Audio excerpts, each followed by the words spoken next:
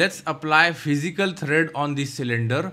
Just drop down hole wizard, go to thread, and there is one pop-up option. Simply say OK and activate thread location. First you have to choose cylinder of circular body, so select this outer edge. Now thread going to start from which surface or plane, so I am going to select this. Now there is a one offset. Before going this, let me go to end condition. You want to make thread, let's say blind.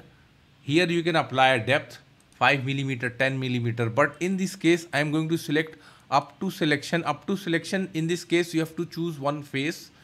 See, but there is a one problem. See, there is a material remaining here, also material going to balance, so that's why there is an option, offset option, 1 mm reverse direction outside. Now thread going to start from 1 mm away from outer surface. Similarly offset 1 mm inside. But before going to apply, okay, I want to remove material from this cylinder, so choose metric die. This is the size M3x0.5, 0.5 is pitch, 3 mm is diameter. Now I want to cut thread, so here activated cut thread.